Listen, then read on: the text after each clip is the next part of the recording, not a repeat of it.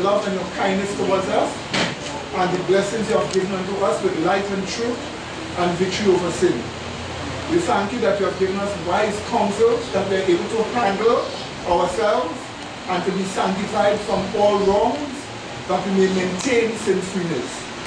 We ask of you to be with us with your spirit of truth as we study the Bible, that we may learn the truth and that we may be able to preach the truth as the end draws near. Grant us the vision and wisdom we need for the end, that we may testify of your great love in the study of these prophecies that we are going through. These mercies we ask of you, loving Father. Thank you for hearing us and blessing us. In Jesus' holy name, amen. Amen. Okay, we turn to Revelation chapter 18.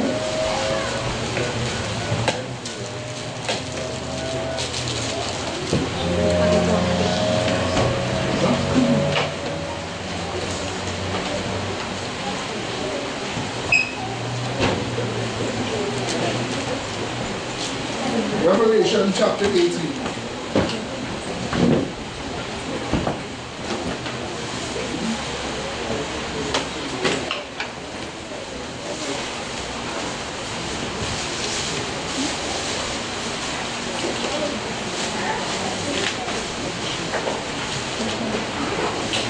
Okay, we turn to read from verse 1 to verse 4.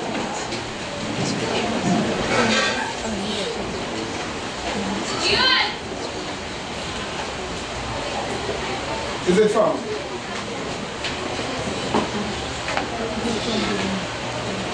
We read.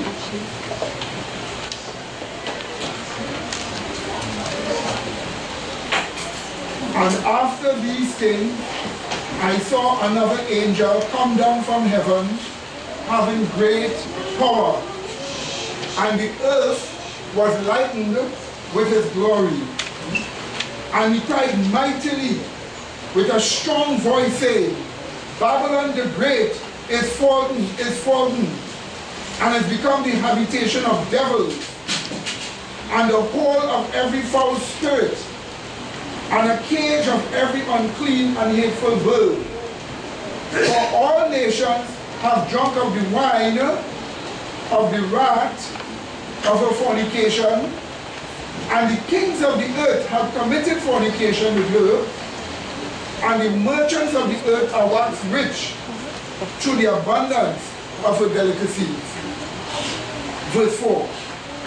And I heard another voice from heaven say, Come out of her, my people, that ye be not partakers of her sins, and that ye receive what? Not of her plagues. Now what you have seen here so far, remember we have studied from verse 1 to verse 3, and you have seen the denunciation of Babylon, and then you see we are being told, come out of her, that you receive not of her plagues. So we know one thing for sure. When this message passes, the plagues falls. Amen, brethren? Amen. When this message passes, what happens? The plagues fall. If you do not therefore receive of this message, what would it be partaken of? That's how you know this is the final message for the earth. Amen. You know it is the final message for the earth, because if you do not receive the benefit, you will have to partake of those plagues.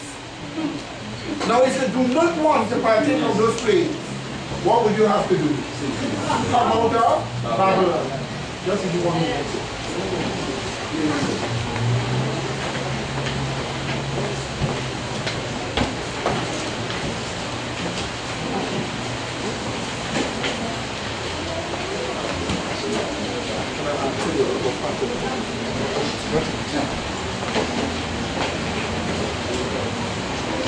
Now what have we seen here from the last week?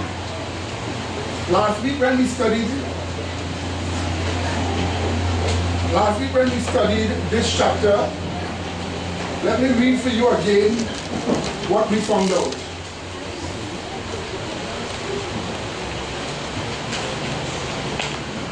We found out from the studies that we went through so far that the last days of the earth makes us face a particular situation.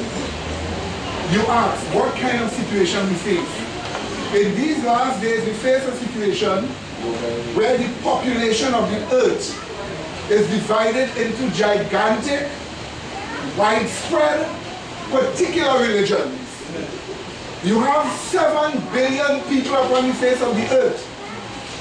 And the end of this world, or the year 2012, brings us to 7 billion people divided up into gigantic religions. Hundreds of millions are Buddhists. Over 1 billion are Hindus. Over 1 billion are Roman Catholics. Over 1 billion are Protestants. Over 1 billion are Muslims. We have 7 billion people divided up into gigantic religions. That's what the end of this world meets us facing. Remember we discussed that, right, brethren? Amen, brethren? We also found out that we have found that these religions are publicly sustained by the governments of the earth. That's the scenario we find ourselves into. These religions are publicly sustained by the governments of the earth. In fact, if you were to go and speak against the Roman Catholic Church in France, it would be a crime. So we are in a situation here where the world is divided up into gigantic religions, and these religions are publicly sustained by government. Point number 3, persecution is being used to enforce religious dogmas and practices. That's the state of affairs we're going to find ourselves in shortly. Revelation 18 paints that picture that the last generation of Christians are going to find persecution being used to enforce religious dogmas and practices upon the face of the earth.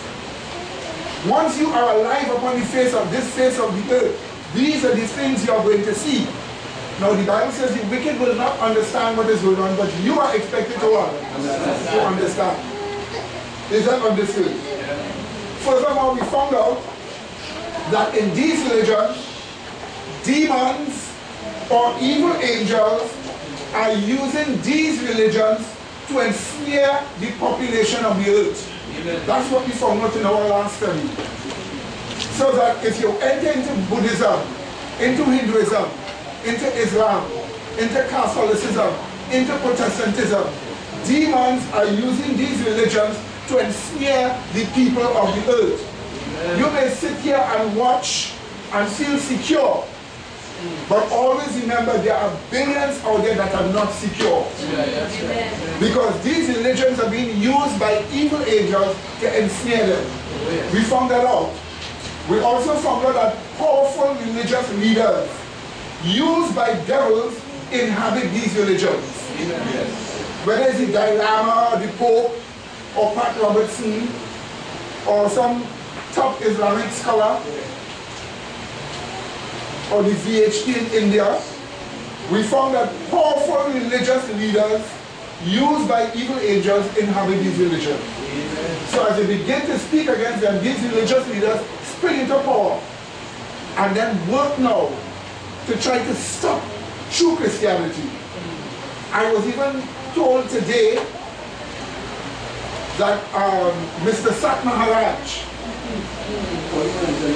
are seeing a lot of Hindus leaving the religion and joining evangelicals. And yesterday he said on the radio, I was told, that he's going to talk to the Attorney General to try to stop it. Because the Attorney General has vowed to be a die-hard Hindu. The woman that destroyed the Murtis is an evangelical woman. An Indian woman, but an evangelical, so she wants to be a Hindu. So now he's using these things, and he has issued a new war statement, like he did when he gave out the tracts. Right? Calling upon people to drive the Christians out. It's against the law But they wouldn't arrest him for that. If we say, drive the angels out in the morning, we need to find us if we're hiding anywhere. But they didn't find him. And he actually said that on his radio station. You see, powerful religious leaders used by Satan and his evil angels inhabit these religions. We also found out that these religions communicate satanic experiences to the teeming millions upon the face of the earth. I looked at some pictures, some frightening pictures sent from England this week. And in these pictures, Muslims are protesting in the street of London. And they have statements saying, kill those who insult Islam. And nobody reported on the news. No police stopped them. If a Christian had said, kill the Muslims, they'd have called him a terrorist. You see, the experiences that these religions are giving are what? Evil and corrupt. And evil experiences are being communicated from these religions to the teeming masses of the earth. That's the scenario you find yourself in 2012. And finally we found out that gigantic business corporations are making billions of dollars from the ignorance of the people and from the state of affairs that these religions have placed the world's population into. Because these religions have caused the world's population to become ignorant and weak and to love superstition and to love folly. Gigantic business corporations are therefore making money on the ignorance and stupidity of the population. This is what Revelation chapter 18, 1-3 shows us. And as we discussed last week, into that state of affairs, God will send a group that is called Yahweh's Army. Amen. The most powerful Christians ever known to man. That's right. That's right. And they will gain their power from the word of God. Amen. That's it. You live in that period where you have that opportunity to be part of it. Amen. Amen. If you would discipline your mind, listen to me. If you would take your Bible, and I always say this, if you would take your Bible and read one scripture and think about it, reason it out, take a paper and write out what you understand, you will strengthen your intellect and be preparing yourself for the next stage that you can be one of that Yahweh's army. Amen. And this is the reason why sometimes I come to some of you and I ask you, what did you write? And those of you who put your names down for baptism,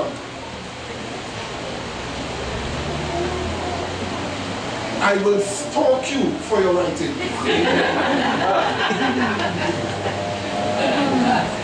Amen. I hear one person. She's baptized already. So we are going to assess what you are doing with yourself.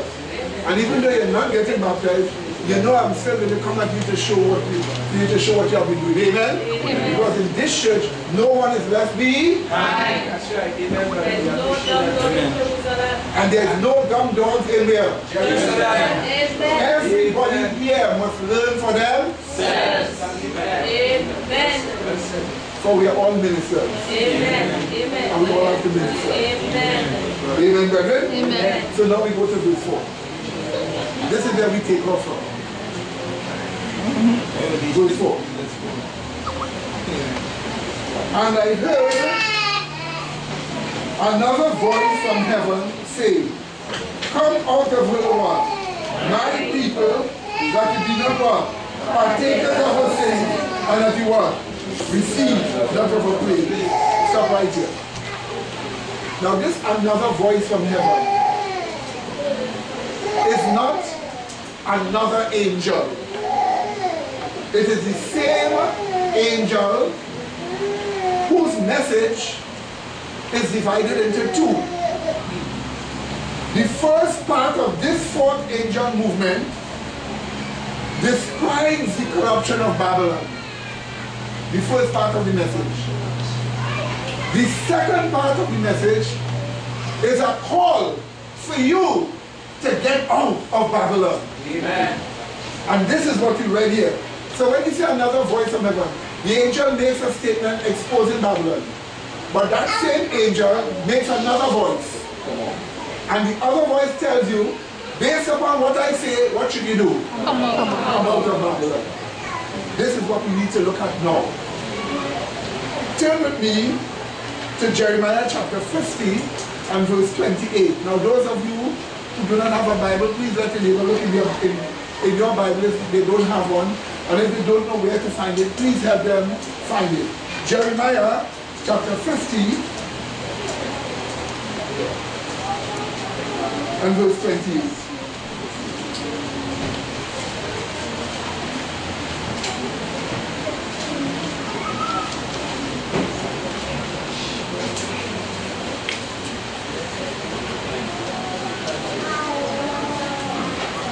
Is it found?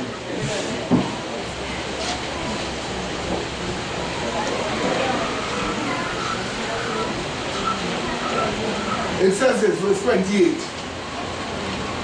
The voice of them that flee and escape. Have you found it? Yes. The voice of them that flee and escape out of the land of Babylon. To declare in Zion the vengeance of the Lord our God. The vengeance of his what? Temple. Did you see that? So in symbol, the temple symbolizes the church. Zion symbolizes the church. And here in ancient times, we are told those that flee out of Babylon were to declare the vengeance of the Lord because of his church, because of his temple. And so likewise, these people are called to flee Babylon, to show what Babylon has done to God's church and what Babylon has done to the temple of God. And this is the reason why we are given this message to come out of Babylon. We are to flee Babylon to show the vengeance of God for his temple. We are to show the vengeance of God for what Babylon did to his people and his temple. Is that understood, my dear? Amen. The fourth angel movement, the first part of the message, shows the moral fall and deterioration that have been progressing in Babylon. The second part of the movement's message calls for the people to leave Babylon. They are to leave Babylon to escape what? The plagues. Yeah. Turn to Jeremiah 51. And we will look at verse 6 first of all. Verse 6. What we are told. Here is the parallel. In other words, this here is where Revelation 18 verse 4 is taken from when the message is given. We read, flee out of the midst of Babylon and deliver every man his soul. Be not cut off in her what? Iniquity. For this is the time of the what? The Lord's vengeance. He will what? Render unto her a what? Recompense. Did you see that? That's what we are called to do. Flee out of Babylon. If you have given up the false teachings of those religions, and you are here, you have heeded that call. But you have heeded the preliminary call. The general call is to be given by you. Amen. But how can you say what is wrong with Babylon if you don't know? And this is why you are here. You are here to understand what is wrong about what? Babylon and what you should do. That's why this is a school. Look at verse 45 to 47. Verse 45 to 47. We are told,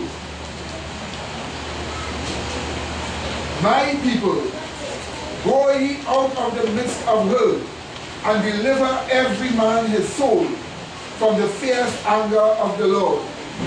Unless your heart faint, and ye fear for the rumor that shall be heard in the land, a rumor shall both come, one shall both come 1 year, and after that, in another year, shall come a rumor, and then what? Violence in the land. Ruler against what? Ruler. Therefore, behold, the days come that I will do judgment upon what? The great images of Babylon, and the whole land shall be what? Confounded, and all the slain shall fall where? In the midst of it. Did you see that? So all this applies as to what will happen. We will hear rumors of movements to destroy Babylon. And when you hear those rumors, you know that the end is near. When you hear the European Union already declare that Europe is no longer Christian, but secular, that is rumor number one. Because it means to say that they have achieved destroying the influence of Christianity from where? Society. All is left for them to do is to physically destroy those religions, which we studied before in Revelation chapter 17. So you are living in the time where rumors are circulated that false religion is going to be destroyed. But for that to happen, religion will be slowly attacked by nations. Not this Sunday coming, but the next Sunday, the 22nd. No, the 22nd is the next program. But this is 5 weeks. And the 22nd is the television program. And let me tell you this. You are going to see footage where the police actually come and grab a Bible from a person who's preaching in the United States of America and lock him up and tell him because he's preaching to a captive audience. Which means the people can't walk away because of where they are. Have you ever heard any madness? There are rumors already circulating that false religion is prescribed to be what? Destroyed. And so you know something terrible is about to happen. You live in this time. So that's why you cannot be lazy. You cannot be secular. You cannot overlook getting yourself prepared. Amen. And you cannot afford to be weak. You need now to learn more than you've ever learned before. But you know the devil will come and try to shake some of you and tell you evil things about the church. Call the church cult. Say all kind of wicked things. But the aim of it is to make you turn away from the truth. They will never take their Bible and show you justification by faith, righteousness by faith, and call it a leave. Never happen. And listen to me carefully. Yeah, I'm coming to you right now, brother. I'm coming to you. Listen to me carefully. Are you hearing me? They will never take their Bible, open it, and show where Thusia is teaching something wrong. They can't. Because they don't know. So they will say what? Filthy rumors to destroy you. When they do this to you, pull your Bible out and hand it to them and say, show me some truths of Jesus Christ, the power of salvation, why I should believe. And if they are not able to, tell them that you are doing the work of Satan, which is the accuser of the brethren. That is not a method Jesus uses to win people. He has never once used it. You will not find Jesus using that once to win people. And always remember, if it could happen to somebody else here, it could happen to you. Amen. Therefore, follow the right position. Go. Brother Melina, it's just this week that very same thing happened to me. I was approached by 2 Adventist brethren who I used to fellowship with, and they were like, what you doing Thusia? You know better than that, you study the Bible long and you know the truth, and they were telling me all kind of foolishness about Thusia, about it's a cult and stuff like that. And I was just listening to the remarks, and after these brethren left, I went and I prayed about the whole situation, and I said, Father God, you know what it is I was actually listening for? Children will not talk now when the service is going on. The children will not talk now. They will keep quiet. Yeah. All the children will keep quiet. Yes, ma'am. I was actually listening for the criticism to the point that in the Bible say that every idle word that we speak, we shall give up account in judgment. Yeah. You know, I was actually listening for that, and I heard it coming out of these two brethren mouth. You know, and I continued to pray about it, and the very next day I woke up. You know, and the Spirit impressed me to send a text to one of the brethren. And when I sent the text message, you know, I gave out some remarks that, brother, you're going astray and you don't know what you're doing and you're leading the babes in the wrong direction and God will hold you accountable. And I was just laughing at it in my mind because I knew they were talking nonsense. Because from since I've been here and I've heard what I have never gotten when I was there, you know, I see that there's a big difference. And I decided that I would stand on my own feet, and I'm still challenging them by the grace of God. Because these is two persons who said they know Brother Medina and Brother Medina going astray. You know, it's a whole lot of foolishness I was listening to, but I just listened, you know, and I prayed about it. Amen. They all know me.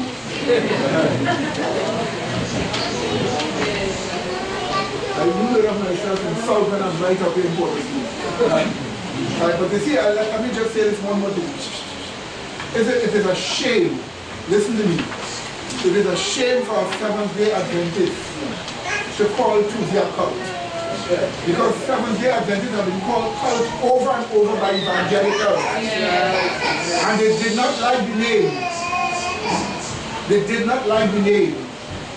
Now the people who they know following Adventism, they are calling them cult. Do you know what I mean? They are now part of Babylon. So we are the new cult. What do you say? It's a shame. It's a shame. The next person that watch you in your face and tell you that there's a cult, you tell them shame on you. Because your religion has been called a cult and you didn't like it. Now the people who are following exactly what you should be doing, you are calling them cult. It's a shame on you. You have to watch them in their face and tell them it's a shame on them. If they can show something wrong, show it from the Bible. But I guarantee one thing. They will never, ever be able to take up their Bible and show where we fall short. Because the issue for them is not Bible. Adventists are set there, as Mrs. White put it, to rumormonger. Their work, Mrs. White says, is to cast aspersion upon the genuine brethren. That's the work they can do. That's the only work they can do now. If they were to do anything else, they will join us.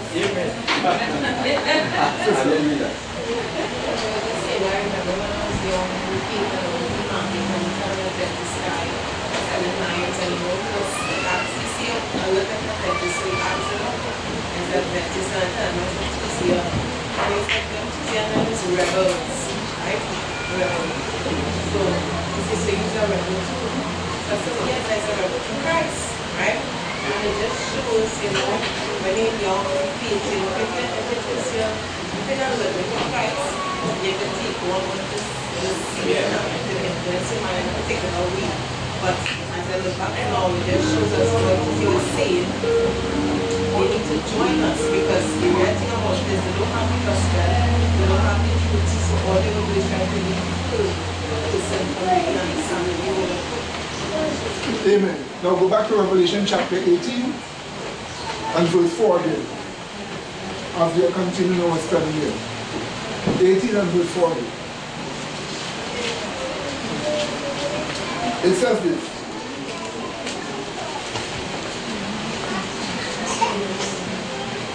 Right, 18 verse 4. And I heard another voice from heaven saying, come out of her, my people. Let's just stop there. Come out of her what? My people. Could you imagine Jesus is saying he has people in Babylon? Amen. So when you are giving your last message, you are telling people what? Come out of these false religion, but you are addressing them as God's people. Now they can say, a person can say, well, if I'm in this religion and I'm God's people, why do I need to leave? John chapter 10. John chapter 10 and verse 16.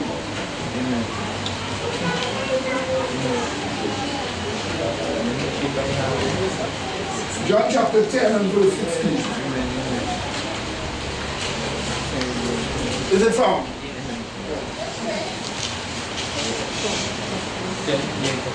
Verse 16. Jesus speaking. And other sheep I have, which are not of this fold. Them also must I bring, and they shall hear my voice, and there shall be what? One fold and what? One shepherd. Did you see that? Amen. So Jesus is using the principle of having other sheep, but they are not of his fold. He says he must bring them, so they will be in one fold and have one shepherd over them. Is that understood? So it means then therefore that in those religions of Babylon, they are sheep.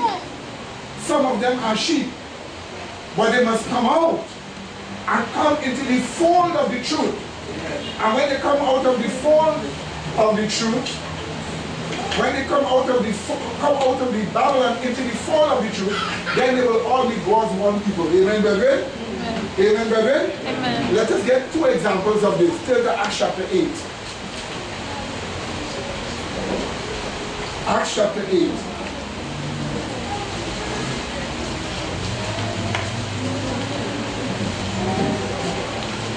From verse 26.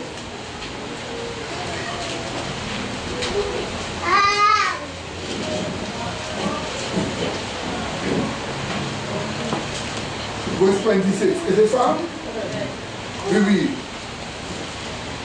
And the angel of the Lord spake unto Philip, saying, Arise and go toward the south, unto the way that goeth down from Jerusalem, unto Gaza, which is desert.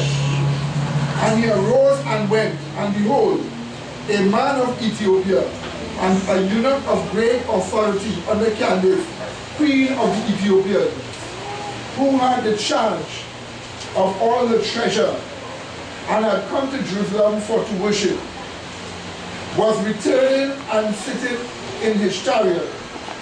Read Isaiah the prophet.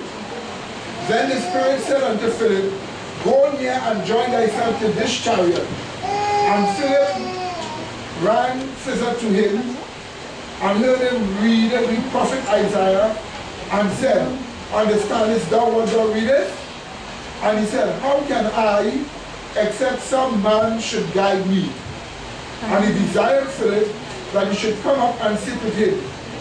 And the place of the scripture which he read was this: He was led as a sheep to the slaughter, and like a lamb dumb before his shearer, so opened he not his mouth. In his humiliation his judgment was taken away. And who shall declare his generation? For his life is taken from the earth. And the eunuch answered Philip and said, I pray thee, whom speaketh the prophet? Of whom speaketh the prophet this? Of himself or of some other man? Then Philip opened his mouth and began at the same scripture and preached unto him Jesus. And as they went on their way, they came to a certain water, and the eunuch said, See, here is water. What doth hinder me to be baptized? And Philip said, If thou believest with all thine heart, thou mayest. And he answered and said, I believe that Jesus Christ is the Son of God. And he commanded the chariot to stand still, and they went down both into the water, both Philip and the eunuch. And what did he do? Baptized him. He baptized him. End of food. Let's just stop here and assess what we have seen here. Let's assess what we have seen here. What we have seen here is that since the temple and the veil was rent in twain, and the veil was rent in half, we have seen that no service in the temple was what? Was right or legitimate. There was no temple service that was legitimate. But yet this eunuch from Ethiopia, who was the treasurer of Queen Candace, went up to Jerusalem to do what? To worship. To worship in a service that was not of God. To a service that was condemned. And then he went up there to worship in this service. We are told he was going back home and he couldn't understand certain parts of Isaiah. And God sent Philip to talk to him and to bring him to the truth. And only when he accepted Jesus Christ and was baptized, then became a full-fledged member of Christ. Amen, brethren? But before that, what did we see? He wasn't a member of God's church, yet was he God's people. That's right. So when he says, come out of the what? My people, he means those who are under what? Conviction. Amen. Did you get that clear? Amen. He means those who are under what? Conviction. Amen. Like he did not what? He was under conviction. And he was called out to accept Jesus Christ. Then get baptized. So when you are calling people out of Babylon, there are yet people in these religions that have what? Conviction. Is that understood? Yes. And this is not the mass of the people in those religions. Just a small percentage. And your last message is to gather this small percentage out of where? Babylon before the plagues fall. Amen, brethren? Amen? We have a next example. I wouldn't read it now, but I'll point it to you. With Cornelius. He was a Roman. And he did a lot of good ethics and works. But he wasn't a Christian, he wasn't converted. And God sent Peter in vision to go and meet Cornelius and his people and preach the gospel to them. And the same gospel of Mark in a small nutshell. The same gospel of Mark in a small nutshell is what Peter preached to Cornelius. And they accepted the truth, they were baptized and they received the Holy Spirit. Amen? So here is another example of somebody who is what? God's people, but yet they are not yet what? Converted. When he says my people, he means people who are under what? Conviction, but not yet what? Converted. Amen, brethren? And this is what you are called. You can tell people to come out of what? Babylon. Now why are you to come out of Babylon? What does Romans chapter 8 verse 4 say? Revelation chapter 18 verse 4 says? Look at Revelation chapter 18 verse 4 again.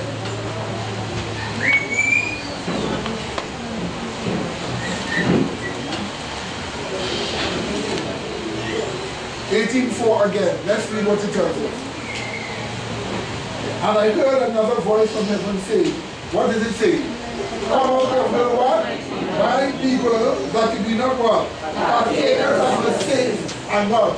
You receive not of a plague. The call to come out of Babylon is to encourage people to not partake of the sins of what? Is that understood? Amen, brethren? Now, how do you come out of Babylon that you do not partake of a sin? Is it just physically getting up and walking out of the church buildings there? Absolutely not. Is that understood? Absolutely not. You have to find out how is it you come out of Babylon that you do not partake of a sin. Colossians chapter 1 and verse 13.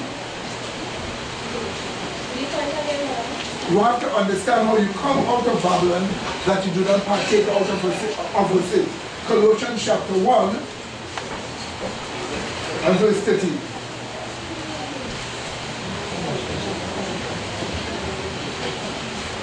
Is it found? Colossians chapter 1 and verse 13.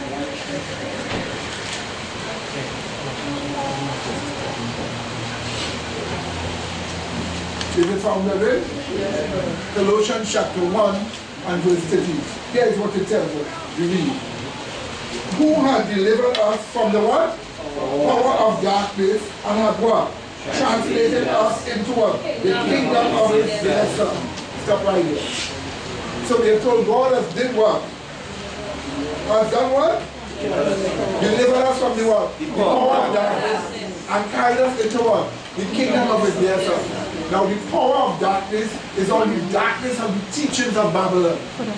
And it will take God to take us out of what? The false teachings of Babylon and send us into the kingdom of his dear Son. Now what is his kingdom of his dear Son that he's going to send us in John chapter 3, verse 3 and verse 5. John chapter 3, verse 3 and verse 5.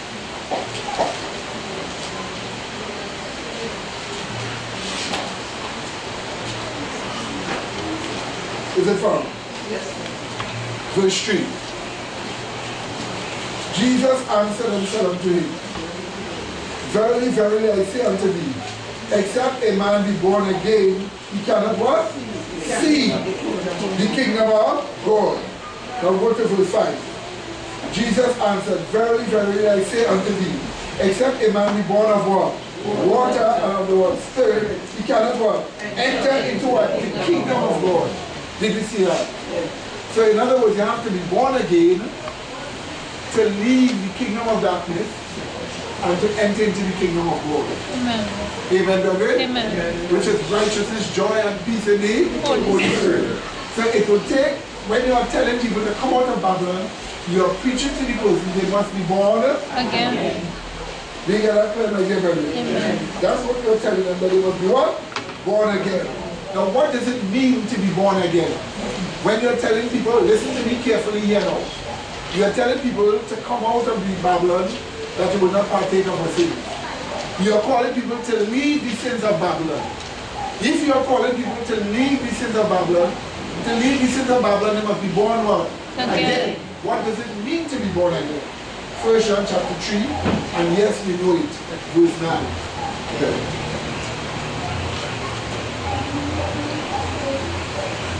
1 John chapter 3, in verse 9.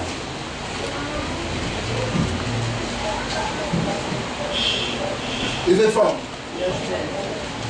Verse 9. It says this.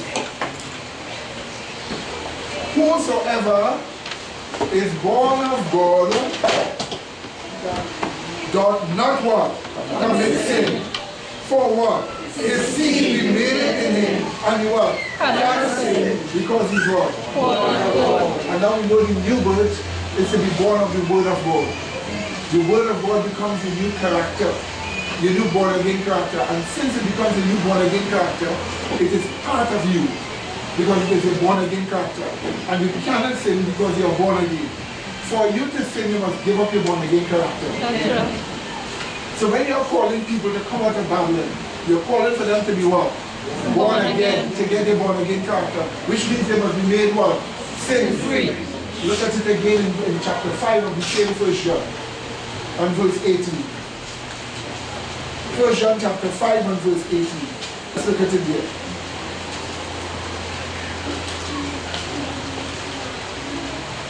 Is it found? Yes, sir. We read. We know that whosoever is born of God, we know that whosoever is born of God, what does it say? Sinneth not. But he that is what? Begotten of God, keepeth himself, and the wicked one what? Toucheth him not. So that's why when you're called to come out of Babylon, you're called to be born of God, that you would not sin. And when you're called to be born of God, that you would not sin, the new birth also qualifies you to maintain your sin-freeness. That's right. Why? How does the new birth qualify you to maintain sin-freeness? Let's look at the new birth again and see what it gives to us to qualify us to maintain sin-freeness, that we will escape the sins of Babylon. Go back to John chapter 3 and look at verse 5 again. First of all, the Gospel of John chapter 3, look at verse 5 again.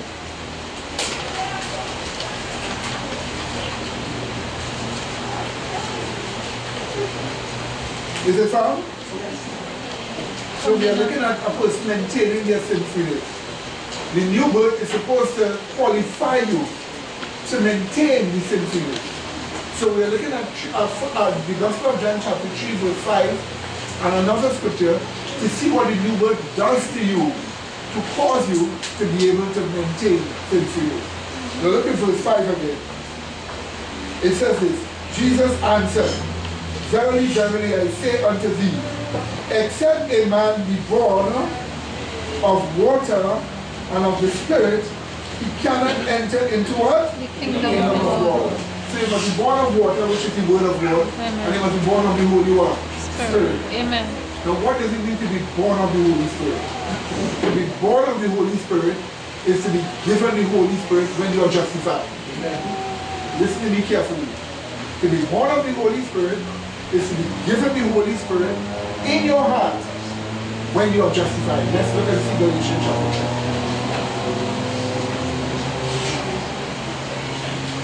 Galatians chapter 3, verse 6 to verse 9, and then verse 14. Galatians 3, 6 to 9. Is it found? Galatians chapter 3, verse 6 to verse 9, and then verse 14.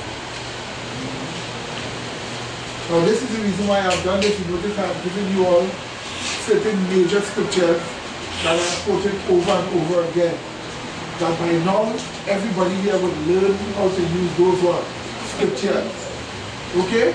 Now I can bring a whole maze of scriptures. But if we give certain scriptures that we use over and over again, after a while, you yourself will become familiar with it and familiar how to use it. It's part of being taught. Amen, brother? Amen. And that's the process we are in here. Amen. Right here in this shoe. Amen. So observe. Let's look at Galatians chapter 3, verse 6 to verse 9 and verse 14. You should be familiar with it. Let's read. We read. Even as Abraham believed God, and it was counted to him for righteousness. Did you see that? Yes. So Abraham believed God. There's a knowledge of God he believed. And God counted it, that which he believed, unto him for him to get righteousness. Let's read it. Verse 7. Know you therefore that they which are of faith, the same are the children of Abraham. So if you have faith, the faith that Abraham had, which he believed, which was counted unto him, you are also called a child of Abraham. That is a spiritual child of Abraham. It goes on. Verse 8. And the scripture foreseeing that God would justify the heathen. Who? That's the other nation. Through faith, preached before the gospel unto Abraham, saying, in thee shall all nations be blessed. So when God told Abraham, in thee shall all nations be blessed, that was the gospel he preached to Abraham. Abraham was being told, your faith, if you keep that faith will have an influence way down, that other nations will see that faith. And when they accept it, in your faith, they will be blessed. That is what Abraham was told. And that's why the next verse tells us, so that they which be of faith are blessed with what? Did you see that? So Abraham believed God and he was justified.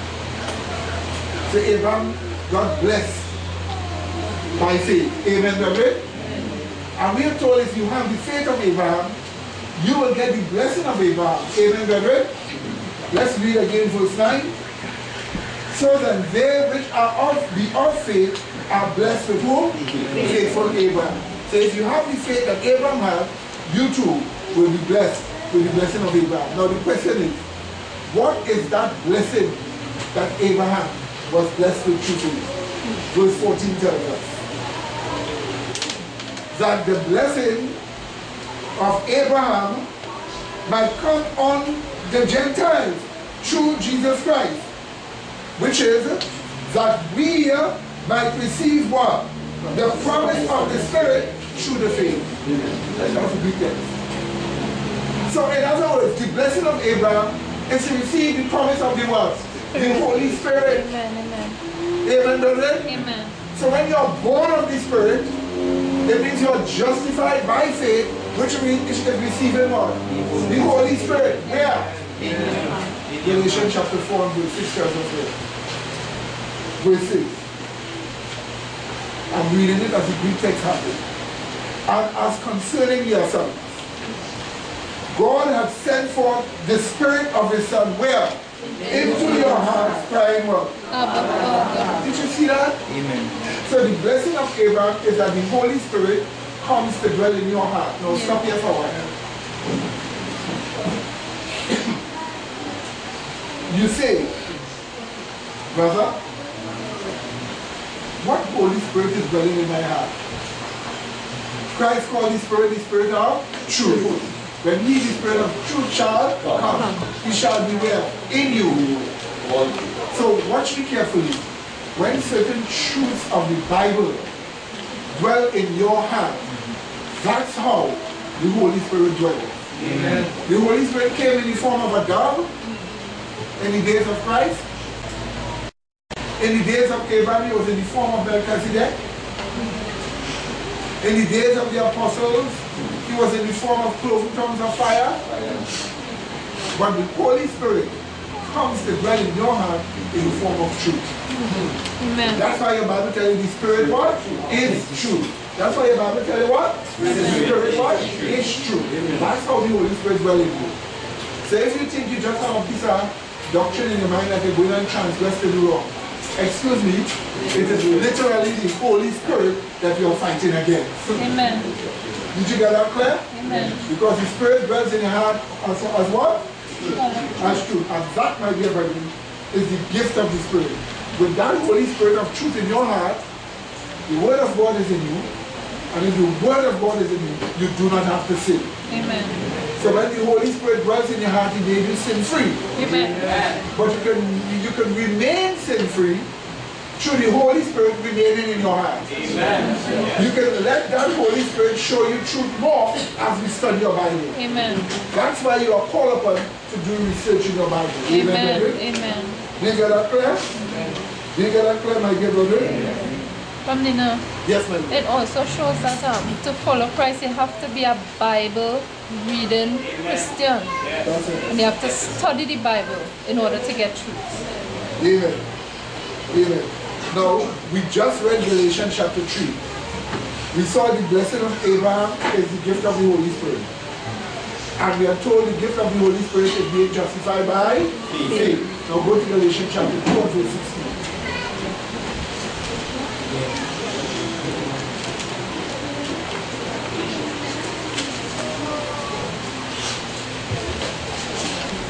Is it found? Knowing that a man is not justified what? By the works of the law, but by the what? Faith of Jesus Christ. Even we have believed in whom? That we might be justified by the faith of Christ, and not by the works of the law. For by the works of the law shall what? No flesh be justified. So here we are justified by the faith of Jesus Christ. Do you know what you're looking at here? Justification by faith. But wait, we just found out that to come out of Babylon is to be born again. Amen? Amen. When the angel urges people to come out of Babylon, that they be not partakers of her sin, the angel is urging people to be born again, which is justification by faith. You know why I stopped? You didn't see that? The message of justification by faith. Amen. The 1888 message of justification by faith. Amen. Is in Revelation 18:4. Amen. Amen. When Mrs. Mike said, the angel of Revelation, But from Nina, while you're looking at that, Galatians chapter 3 and verse 8 show that the justification that is through faith is also the gospel that was preached. Amen, amen. Ellen G. White taking up a reproach. Here's what she says. I quote. In 1888, in the General Conference held at Minneapolis, Minnesota, the angel of Revelation 18 Came down to do his work and was what? Ridiculed. What else? Criticized and what else? Rejected. And when the message he brings what?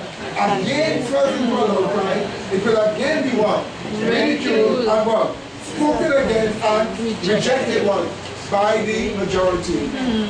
Do you know what happened in 1888? I quote Testimonies to Ministers and Gospel Workers, page 91 to 92. This is White speaking. The Lord in His great mercy sent a most precious message to His people through Elders Wagner and Joe. This message was to bring more prominently before the world the uplifting Savior, the sacrifice for the sins of the whole world. It presented Justification through faith in the surety. It invited the people to receive the righteousness of Christ, which is made manifest in obedience to all the commandments of God. This is the message that God commanded to be given to the world. It is the third angel's message, which is to be proclaimed with what? A loud voice. That's Revelation 18:4. Amen. And to be attended by the outpouring of the Spirit in what? A large measure. You got to read. Amen. Did you see that? Amen. Did you see that? Amen. Now let's just stop for a while and ascertain what we just found out here. Let's stop for a while and think what we just found out here. Brethren, we found out that in 1888 a special message was sent to the Adventist Church. It was this same angel in Revelation 18. But the angel knew that Advent is supposed to have come out of Babylon already. Amen? Yes. So the angel was explaining the nature of justification by faith that takes you out of Babylon. It was being given to the Adventist Church. If they had accepted that, it would have united, it would have been together with the sins of Babylon, and the world would have finished already. Amen. They actually rejected justification by faith that would have helped them to finish the work in the world. Yes. And if the Adventist Church do that, they'll be going back towards where? Babylon. An interesting story was told to me today. I sit down with an Adventist guy, and the Adventist guy says, you know this Pastor Mackenzie, who has some religion, what they call it? Some religion. He said, do you know what caused Pastor Mackenzie to go that way? He said Mackenzie was one of the strongest Adventists in Bible prophecy. He said Mackenzie went to Guadeloupe and Martinique, which are French colonies in the Caribbean, to preach. And he exposed the papacy and preached the papacy. The Catholic Church complained. The French government called the governors in Martinique and tell them they can't be preaching about the Catholic Church so. When Mr. Mackenzie reached back in Trinidad, he was called to the South Caribbean Conference. The conference told him he should not have preached against the Catholic Church, and they suspended him. They suspended him because he was preaching Adventism. But you see, they destroyed his faith. So now he went wrong and went way off. Now notice who spoiled him. It wasn't the French. It wasn't the government of Trinidad. It was the very conference that they so worshiping. Did you see that, my dear brethren? All because he was preaching the right thing. I am saying to you, my dear brethren, the Adventist Church can do that. And listen to me. If any of you step in any country in Europe, in Spain, in France, and you say you can read Spanish or you can read French, and you buy a copy of the Great Controversy written by Ellen G. White, you would read all the statements against the Catholic Church removed from those editions. The conference has done that. That's the people they're worshiping. What are they doing? They have lost their voice to say, come out of. But you only lost that if you lose a sense of the gospel. That's right. Amen. If you reject the fourth angel's message, then you will soon lose sight of what Babylon is. That's the reason why today Adventist prophecy is saying Babylon is entity, is a state of mind. Here then, Babylon is a state of mind. They no longer identifying the apostate religion as Babylon. It is now just what? A state of mind. That is why Mr. Clive Dutton could be so united with the Hindus in Trinidad. Because when the Hindu temple's mandir was attacked by an evangelical woman, an unstable woman from the evangelical church who was a Hindu. The evangelical church sent a delegation to apologize to Sat Maharaj. Dutton went with it. What does the Adventist church have to do with that? If the evangelicals do that breach, let them go to their apology. What does that have to do with Adventists? Why are you so sick in favor of these churches? Do you know what this means, my dear brethren? What happened in 1888 was a rejection of this message right here. Amen, amen, that's true. And when Mrs. White says the third angel's message is justification by faith, you see where it is in Revelation chapter 18 verse? Revelation chapter 18 verse? That's where the message is. Do you get this clear, my dear brethren? And this is what is terrible. This is what has happened. But watch. The effort to come out of Babylon is to leave the sins of Babylon. One must repent and believe, then he's justified, which is being made sin-free. And when he's made sin-free, he is brought to obey the Ten Commandments. Amen. Amen, baby? Amen. Let's look at all of this turning from Mark chapter 1. Yes, sir. Recently, on the radio, there are a program when the arrow was talking and so on. That callers calling me. Pastor Dutton was on that program with the evangelical minister and some other minister, whether Muslim or whatever. And then this lady called me and she identified that how these other churches, that they are false and so on. And she began to say that. They are what? She identified she's an Adventist. And the other churches say things to the effect that the other churches are false. Yeah. Right? And they cut off very quickly. They cannot trust it, they cannot scorn against not ELC, but like whoever was controlling the program, right? And Dutton, he said nothing. And people would call him and say, well, Dutton is doing a good job because he has helping community and more religions are one. People just keep calling and saying that. And they were like me, encouraged to talk longer now. Saying all religion is one and he wasn't criticizing nothing what they were saying. Right? So he is very close to the arrow and he's seen as an image of oneness and you know, one idea, one religion. I think you will see all of these things. So for that reason, I'm going to take from the scriptures, I'm going to take from the Quran, I'm going to take from the Buddhist teaching, I'm going to take from the Bible, and we're going to have a study here where I'm going to show you each attacking the other.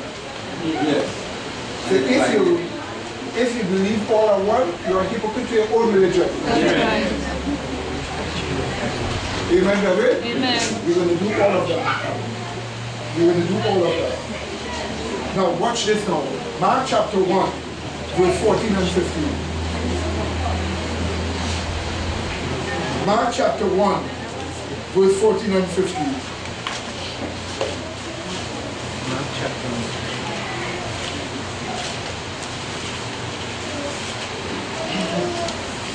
1. Is it found?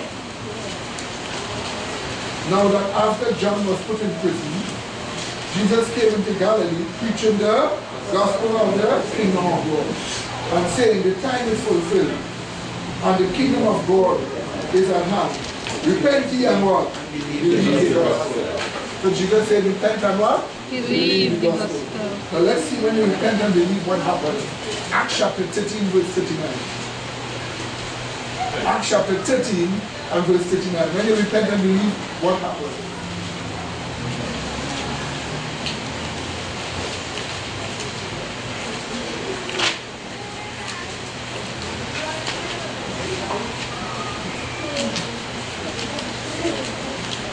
Is it found? So Jesus is saying, repent and what? believe. Now verse 39. And at him, all that what? Believe are what? Justified from all things for which you could not be justified on the law of Moses. Did you see that? Amen. So when you repent and believe, you are what? Justified. Did you see that, my dear brethren? Let's see what justification does in person. Romans chapter 6. Verse 6 and verse 7.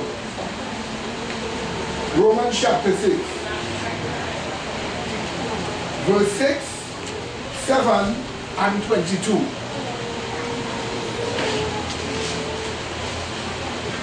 We read. Romans chapter 6, verse 6, verse 7 and verse 22. Let's see what it does. Knowing this, that our old man is crucified with him, that the body of sin might be what? Destroyed, so that what? Henceforth we should not what? Still sin. For he that is dead is what? Free from sin. Now go to verse 22. But now being what? Made free from sin and become what? Servants to God, you have your fruit unto holiness and the end what? Everlasting life. Right, so when God justifies you, he makes you sin free. The old man, which is the old way of thinking, is removed, and the body of sin, which is the perverted, are inactivated, so that henceforth you do not what? Sin. For he that is dead, the old man, is the person is what? Free from sin. Amen, brethren? If you're free from sin, then you are what? Sin free. That's what justification does. It makes you become what? Sin free. Now let's see what justification does again. Look at chapter 3 of Romans. Verse 30 and 31.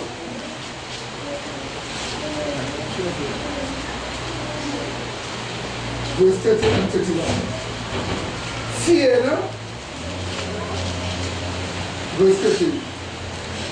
Seeing it is one God that shall justify the circumcision by faith and the uncircumcision through faith, do we then make void the law through faith? What does it say? God forbid. Yea, we what? Establish the law. So when you're justified through faith, you're made to do what?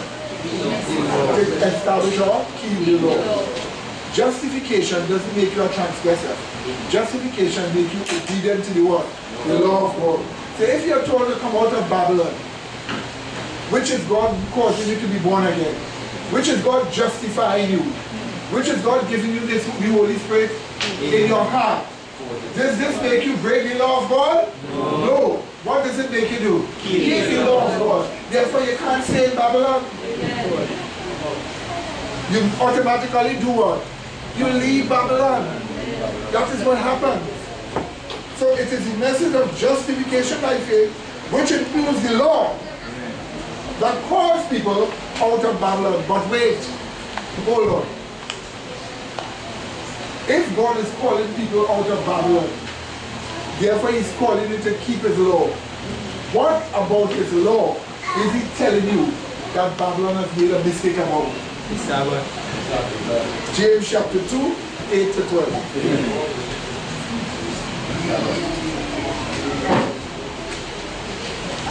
James chapter 2, verse 8 to 12. Let's see the mistake that Babylon has made concerning the law of God. James chapter 2, verse 8 to verse 12. Is it found? We read.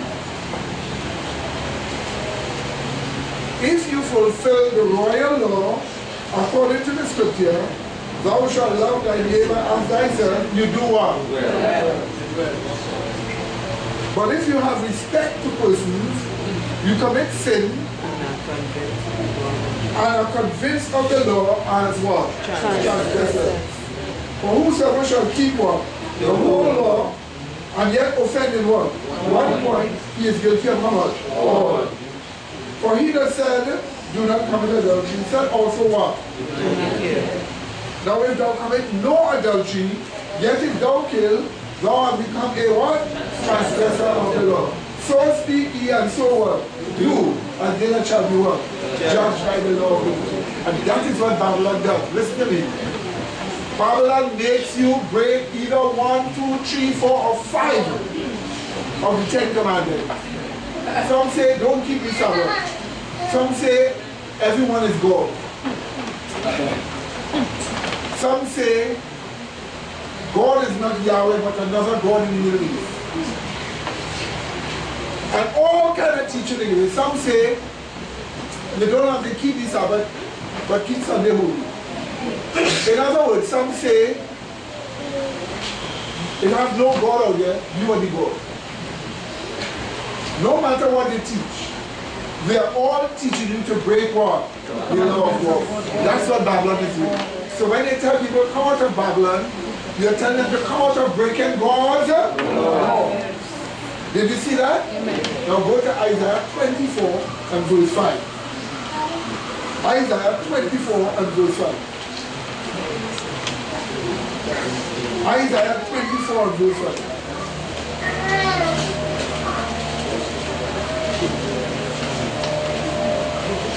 Here is the Bible telling you why the plagues will fall upon the earth. Listen to me. Here is the Bible telling you why the 7 last plagues are going to fall on the earth. Remember you're telling people come out of Babylon and they do not receive of the plagues. Now here is a scripture telling you why the plagues will fall on the earth. Let's read. Isaiah 24 verse 5. The earth is also what? Defiled under the inhabitants thereof, because they have what? Transgressed the laws. What else? Changed the ordinance. What else? Broken the everlasting covenant. By the way, the word ordinance here is wrong. The word is statute. Statute means something solid that cannot be moved. Right. So the earth is defiled under the inhabitants. The people have defiled the earth because they have transgressed the everlasting covenant. What is this everlasting covenant that the earth has transgressed that is causing destruction? Turn to Exodus 31, 13 to 17. Exodus 31, 13 to 17.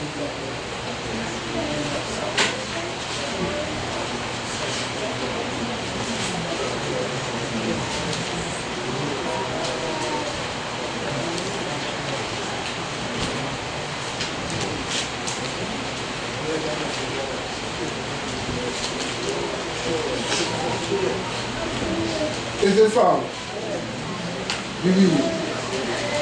Speak thou also unto the children of Israel, saying, Verily my Sabbath you shall keep, for it is a sign between me and you throughout your generations, that you may know that I am Yahweh, that doth what? Sanctify you.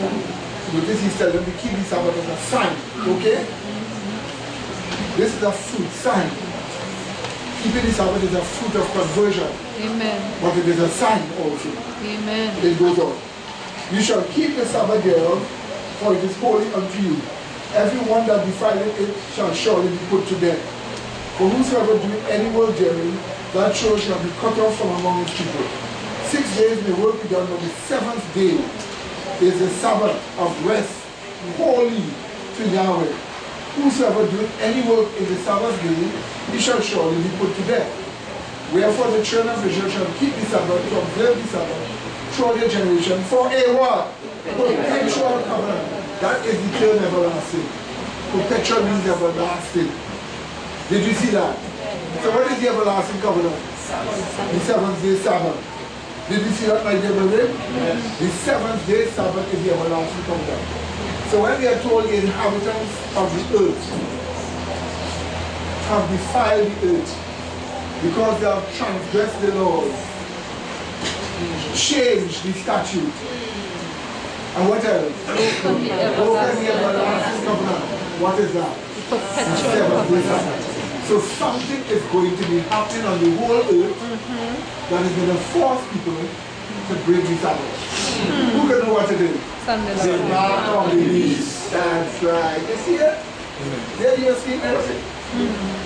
There you are seeing it. And we are told, therefore, had the plagues before these. Amen, brethren? Amen. So you're literally calling people to get away from Babylon, that they will not be found transgressing the laws of God. Amen? Take Revelation 16 now.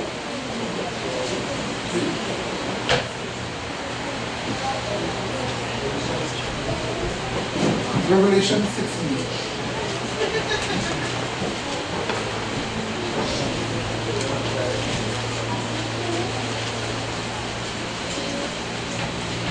And we will look at verse 2 and then verse 10. So you see, my dear brethren, leaving Babylon is indeed escaping the 7 last days. For they fall upon the population that make up Babylon. When you leave Babylon, you escape the what? 7 last plagues, because they fall upon what? The population that make up what? Babylon. Let's look at that here. Revelation chapter 16. Look at verse 2. It tells us, and the first went and poured out his vial upon the earth, and they fell in noisome, grievous song upon the men which had what? The mark of the beast. And upon them which one? Worship his image. Did you see that? Now go to verse 10. And the fifth angel poured out his vial upon the seat of the beast. And his kingdom was what? Full of darkness. And they brought their tongues for the day. So the seat of the beast. The beast is sitting on the world. So the seat of the beast is the world. So what we are being told is that upon the world the plague falls. So if you're a member of Babylon, that is those powerful religions that divide up the population of the world, when the plagues fall, they'll fall upon you in the world. Amen. So you are called to come out of Babylon. Amen. That is one of those big powerful religions that divide up the world. To escape the plagues. Amen, brethren? Amen. But you can only do so if you are found in what? Obedience. Did you see that, my dear brethren? Amen. Did you see that? Amen. And that is what your Bible is telling you. So what did the Adventist Church do? They rejected the actual prophecy of justification by faith found in Revelation chapter 18 and verse 4. As a result of that, they can never progress until they accept it. Until that, they will just keep on going on. Back and on. Back and backsliding. Until they find themselves persecuting those who are obeying God's commandments. They've already started calling them counts. Show your voice now. I'm smiling because, right? Yeah. Within Revelation 18:4, right? Yeah. It is proven that the message must be given by Seventh-day Adventists. But a particular type of Seventh-day Adventists. They must have the 1818 message, and they must receive it in order to give it, and they must have the kind of character and the experience in order to give the message. So when it is given, it is talking about a particular Adventist that holds the 1818 message and has the experience of sinfulness when they giving the message. You know, and I smile to know I right. Amen. Amen. Amen. Amen. This piece of evidence is very difficult because we can see that we have made the right move. Because historically, since we have come on the scene, we started justification by faith. And over the period of time, we have slowly worked out the evidences and come right to Revelation. Amen. We have made it.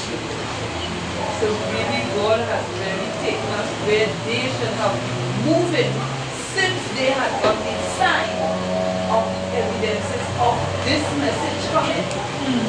But we receive it as we work with it until we have arrived. And the evidences laid down can never be removed again. Amen. Because remember, we've come to the time when Babylon has lost control over the gospel. Amen? So they can never hide it anymore. Yes, brother? You know, Brother Medina, just recently I went up on the internet as well, you know, and I came across a quotation where it says that Sister White says that Adventists who seek in truth will leave the General Conference and the Seventh-day Adventists, and they will actually establish a church for themselves. You know, and some of the quotations was from early writing. And I was sharing that with another Adventist brother, and he was saying, yeah, he believed that this to happen, but not now. You know? And I was like, if you believe that now we are in the last days and you're actually seeing what is happening. And he was saying basically that he will take his now and, you know, and it's a lot of craziness, you know, he was talking about. That's his opinion. So his opinion is it's not now, but that can be fatal for if people follow it. So it is actually now that we have to leave, and I've seen it, and I've been trying to prove it to them. I tell them, go on the net and check it out, and they will not do it at all. Listen, let me say this to you all, brother. This church here is a Seventh-day Adventist church. Amen. The difference between us and them is we are not controlled by the conference. There is no scripture that says to be God's church, you have to be controlled by a conference of ministers. That's right. Amen? Amen. There is no scripture. In fact, scripture speaks against that. That's right. If you search through the spirit of prophecy, the writings of Mrs. White, from the earliest writings to what she said just before she died in 1915, there is not one statement that says to be a Seventh-day Adventist, you have to be under conference control. That's right. So, we have not gone against the Bible. We have not gone against the spirit of prophecy by being free from conference control. Is that understood? Amen. But what we have done, we have saved many people who would have been lost and left already had they been under conference control. Amen. Eternally. And listen to me one more time again. Thusia is not a new religion. The word Thusia does not identify a new religion. It is an adjective. It describes what kind of Seventh-day Adventists we are. Amen. Those that have given up selfishness for the sake of what? Love to God and their fellow men, based upon the sacrifice of Christ. That's all. The Adventist church. So listen to me carefully. This year, some people say about Seventh-day Adventist. This year is a Seventh-day Adventist church. Yes. Amen. Amen. Are you listening to what you're saying? Amen. Are you drinking this in? Amen, Brother Medina. You Amen. are a Seventh-day Adventist. The only difference is that the conference don't control you. That's right. You should be glad about that. Amen. Amen. I'm made up of ministers who need to be under the control of the Holy Spirit themselves. Amen. Amen. Thank God And for not seek that. to rule other people. Yes, brother, you have We just to come and tell us we're not Adventist. I just wanted to also say on the quotation that I checked out on the internet where Sister White said that the remnant would leave the Adventist church, she also said that they will have a name for themselves, which is Seventh-day Remnant. You know? And when I saw that, I thought about Thusia because I tell myself, I said, well, Thusia is already the Seventh-day Remnant. You know? And this is what she said, that people who leave the Seventh-day Adventist church under the General Conference will call themselves Seventh-day Remnant, rather than Seventh-day Adventist. Yeah, we have a group calling themselves Seventh-day Remnant. And the group that is calling themselves Seventh-day Remnant, that same group, they're not teaching really Adventist teaching. They profess to be doing that. And let me tell you this, listen to this. We studied this here before, but there are a lot of people here that did not know what we went through and studied already. Mrs. White identified why we should have those names that we have here. Amen. Let me tell you why. The word Adventist means looking for the coming of what? Christ. Those who are looking into the sanctuary never know today was speaking about. They see the judgment going on, and just after the judgment, Christ comes. Amen. So you are showing that you are looking for the second coming of Christ. The name also goes back to why we as a church started off in 1844 as Adventists. Now the word seventh day shows that you have the sign of sin-freeness. Amen. Which is the seventh day Sabbath. Amen. And Mrs. Mike says, this is the name of our faith. And she says it's a name we shall not go from. But she also said this, that God's people will be called enthusiasts. That is those who receive the 1818 message. Right? Okay? Amen. Those are right enthusiasts and you will hear from God different. Write it on top there. You can write it. Let's just, she says God's people will be called enthusiasts. In testimony, some of the second that mark it on top that everybody can see. EN first. Right?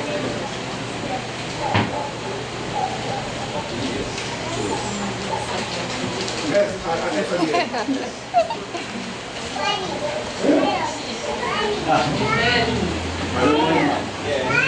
Did you see that? Twice. In testimony to Minister and Justice Worker, she said God's people will be called what? Enthusiasts. It means encompassed by a spirit of sacrifice. And remember what Psalm 50 tells us about the last people upon the face of the earth that faces the judgment.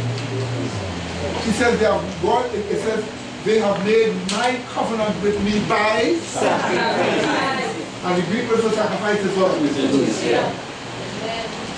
When we chose that name, we didn't know those things. They actually bounced up why we chose the name after the name was chosen. And by the way, this is why it says, the final warning at that time when the name for all television and radio program was chosen way back, we never knew this. She says the final warning will be what? Escape for life. Amen. So we are actually doing the right thing. Amen. Amen. And what is giving these evidences for that group? And Brahmdina, it means also that we have the revealed truths of the Holy Spirit. Amen. Amen. And what I will do, I will take some of the teachers that sent they were not, and I will show you all. What about them? While they have tried their best to do a lot, you see the point about it, if they don't have the Holy Spirit. You see, what about this church here? Listen. The good thing about this church here, no heresy. Amen. No Amen. false doctrine. Thank God. We are here, we are not under conference control. You see, God. people need to understand you can survive without a conference. Amen. There's not a conference that make you be free from heresy. Here we are, there's no heresy in this church. Meanwhile, the Seventh-day Adventist church have been affected by 3 or 4 different heresies. Some of them saying you have to keep the feast.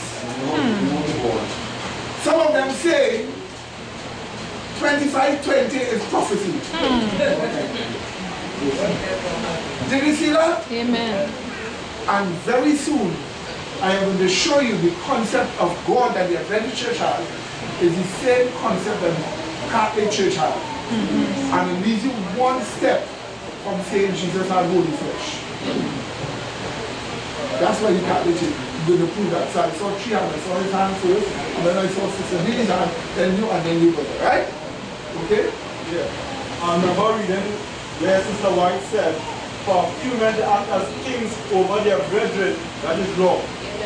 Right? And that's what the type of that when I have a governing body controlling as a churches is exactly that. Few men acting as kings over their brethren. Amen. Amen. Yes, Sister B. Yeah, but I find that this study is very nice, very important. I think how Teresa mentioned in my faith, and I think the whole church should understand. Amen. Amen. Amen.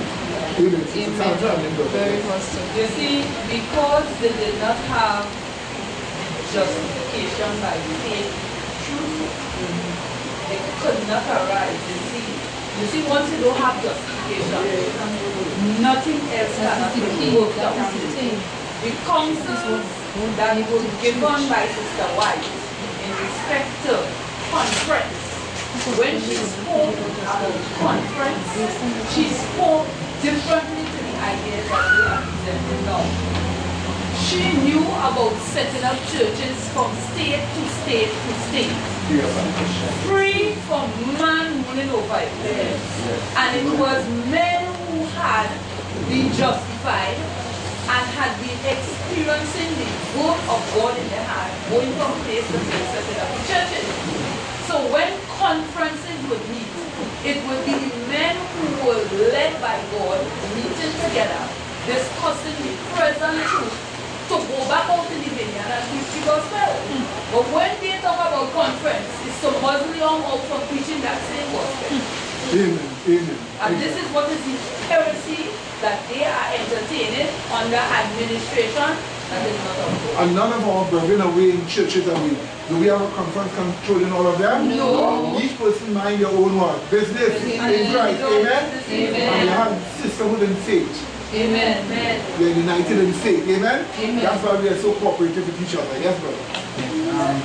On the concept of calling us an offshoot, you know, and meditating upon it, and so they need to understand the Bible or the description of an offshoot. An offshoot is someone who is cut off from Christ, who Christ speak out their mouth. We don't have that experience. They should try to call themselves offshoot because they identify themselves as Laodicea. Having the experience of Laodicea, who Christ spew out his mouth. So they themselves, by the name, showing themselves that they are offshoot. So that's the reason why whenever they come and tell me you're an offshoot, I answer, everybody is offshoot. Yeah. Everybody shoot off from everybody. Yeah. The Catholic Church is an offshoot from the truth. Amen, brother? Amen. The Methodist is an offshoot from the Anglican. The Anglicans is an offshoot from the Catholic.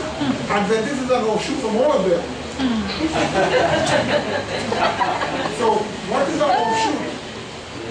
So I'm saying, to use the word offshoot in a derogatory way, they give the impression I say offshoot, that's bad. So it means to say the organization is right. So they should be controlled by the organization. That's the logic behind this saying offshoot. Right? So the point about there's nothing no special about it. However, as Brother Michael said, you have to be aware if you are offshoot from the truth. Because if you are an offshoot from the truth, then you are false. Amen? Amen. The Catholic Church is an offshoot from the truth. Right?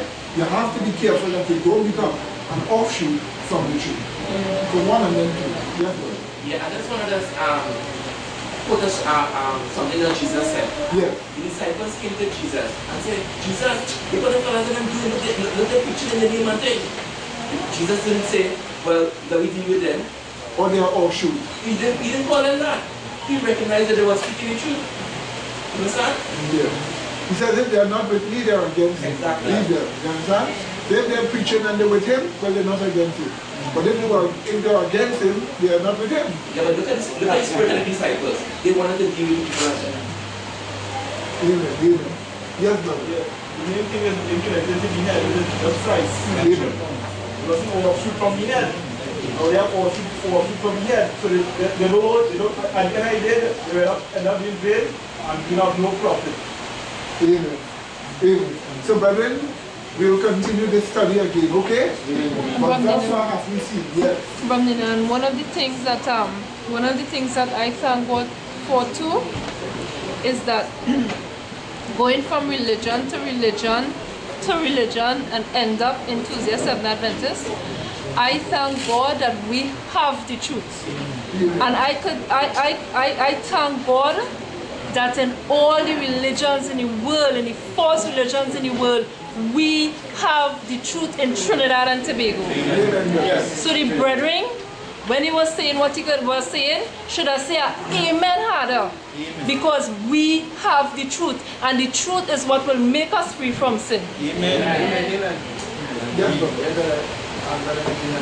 Just my closing remark. What will make the difference though, based on what H.Y. says in the last statement, to talk about that it's only those who have fortified their minds with a systematic knowledge of the truth will be able to stand to the last great conflict. Amen. That is what will make the difference between the two Saviors and those in the Laodicea. Right, and that's why we are studying, we are fortifying our minds. What do you see? Yeah. Okay, brethren? And as I said before, one thing too, and one of the things that I hate about Laodicea, again, vexed with that now, is that every time somebody come to the truth, they always rumor mongering and causing the person to come out. I vex about that. Wicked people. this is why I'm saying, Wicked people. this is what I'm saying, listen, hear me. You have to understand purpose. There is a purpose for all religions. Our purpose is to prepare people to have their pastors blotted out. Amen? Amen. And to pray the 144,000. Amen? Amen? This is why already, and I told you that it is in the spirit of prophecy. This is why I identify the purpose of those in Laodicea. She said it in Testimony Volume 4, Testimony Volume 5. Their purpose is to spoil the flock. To use rumors to spoil the flock. That's the purpose they are fulfilling now. That's why, hear me. Anytime somebody comes to tell you anything, and this is the warning especially for those of you who are new here, they come to tell you something, tell them, take out the Bible, give me a scripture, and show me some truth why I should. That's right.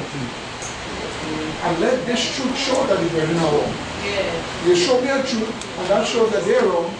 I'm supposed to live by faith, based on that truth. But if you open your mouth and you say vile things, they tell me to leave. You want me to leave because of vile things, as if Laodicea don't have vile things. And let me tell you, I know Laodicea does have vile things. I know that for sure. Right? So the point about it is, tell me the truth, let me leave because of the truth. They will never be able to. In fact, if they start to study the truth, they will end up right here.